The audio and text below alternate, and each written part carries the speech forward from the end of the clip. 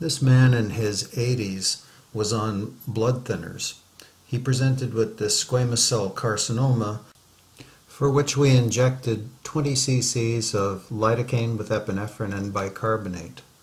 You want to put enough in that it actually lifts the tumor off of the epitenon. You want to have at least 2 centimeters of visible or palpable local outside your margin of excision.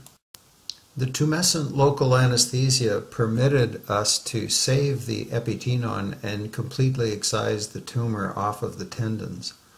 After we did that, of course, the patient was bleeding because of his anticoagulants.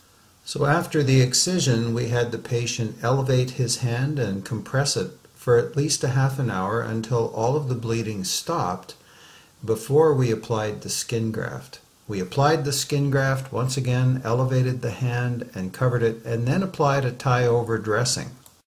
We did all of this in the clinic with field sterility, and so no time was wasted because we did carpal tunnels while he was waiting for things to stop bleeding, and so that we could apply his skin graft.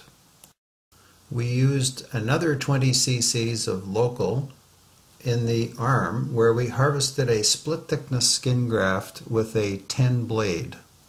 This left us with exposed dermis. We excised that exposed dermis and closed the donor site primarily so that it healed as a simple incision.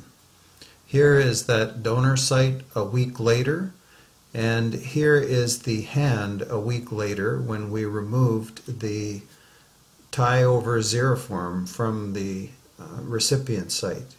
Here it is at 2 weeks after the excision, and here it is at 1 month after the excision.